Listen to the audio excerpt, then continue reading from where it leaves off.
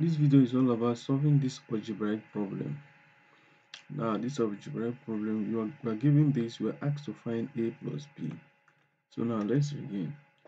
Now you have a square minus b square is equal to what? 3. And a times b is equal to 2. Now what we're going to do is let's say this is equation 1, this is equation 2. So squaring equation 1, you have a square minus b square all squared equal to 3 square. So the square of this expression will give you a to the power of 4 plus b to the power of 4 minus 2a square b square, which is equal to what? 9.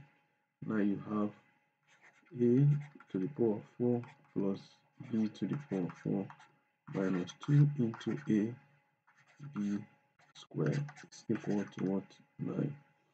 So according to the law of indices, if you have a, m, b, n, since the powers are the same, you bring them in and take them all to that power. So now that is what we did here. Now now let's now move this term to this other side. You now have a to the power of 4 plus b to the power of 4 is equal to 9 plus, so this is minus, so it becomes plus. So you have plus 2 into ab squared.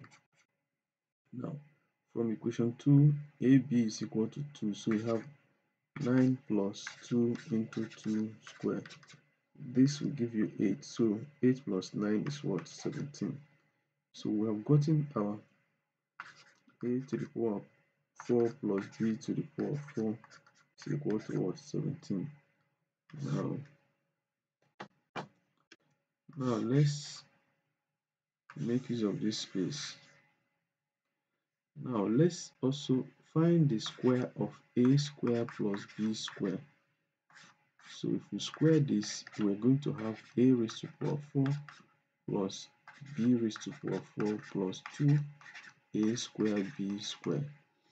So this is the same thing as a raised to the power of 4 plus b raised to the power of 4 plus 2 into a b all squared.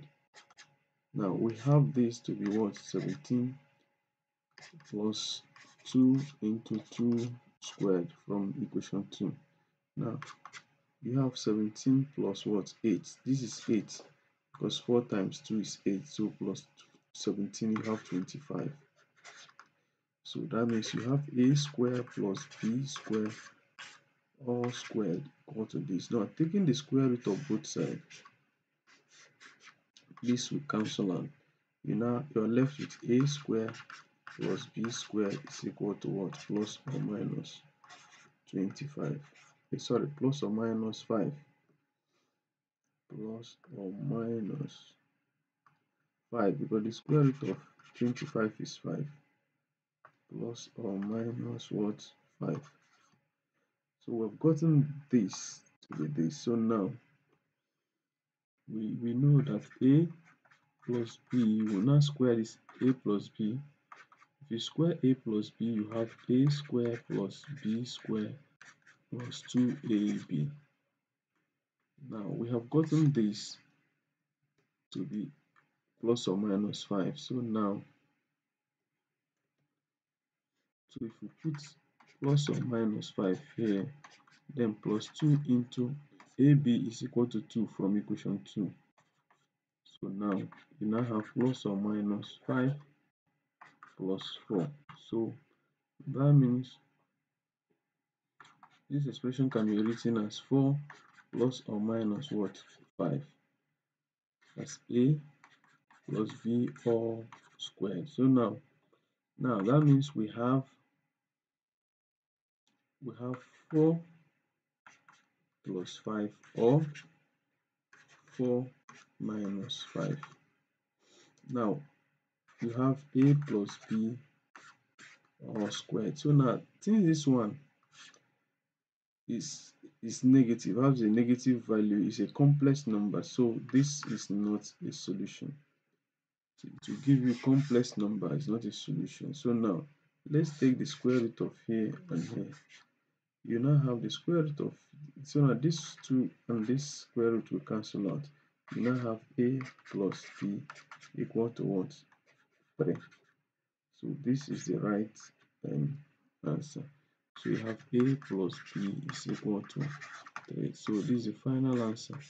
Thank you for watching till the end.